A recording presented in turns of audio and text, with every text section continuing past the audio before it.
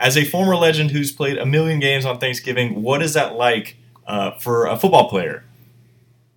Well, I mean, for most football players, it would be exciting, but I think for Lion players, that becomes kind of our Super Bowl since we haven't been to any. So that's been a tough thing.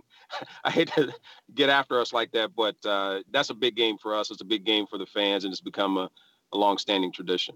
But as a player, like as a human being, does is it hard to play on Thanksgiving when it's a day you're supposed to be with your family and watch football and stuff? Is it what is that like? That dynamic like?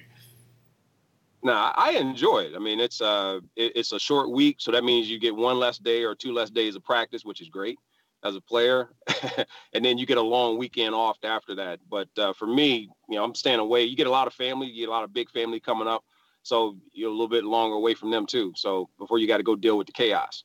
Did you know teammates that didn't like it, or was it pretty unanimous? Like this is fine. This is just something we do.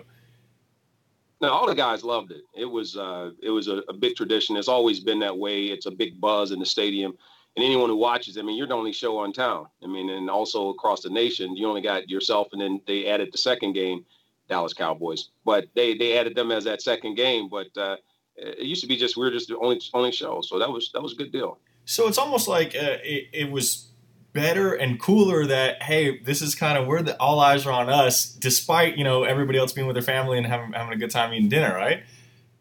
It is because everyone comes out and they got the crazy their costumes on. They got the crazy fans. You're always guaranteed at least three or four brawls.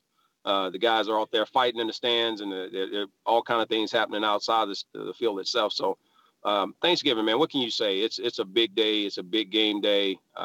It's a lot surrounding that. We're all looking at things to be thankful for and all that. So I've enjoyed it. I had the opportunity to play it with the Lions for 11 seasons and do Thanksgiving Day games. So that became something we look forward to every year. Is there a favorite off the field moment of a Thanksgiving Day game that you liked? Maybe a moment you share with Barry or your teammates or something like that? Now, afterwards, everyone just wants to get home. And after you're done, after Thanksgiving, the one when we had, I think we played the Minnesota Vikings.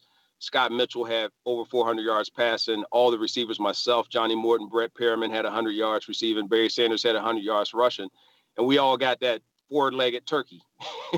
All right, 8 legs. I don't know how many legs were on that turkey that Madden or those guys used to have, but actually, it was really good too. It was a good turkey leg, roasted turkey leg. So that was pretty cool. That was probably the best time after the game is getting that.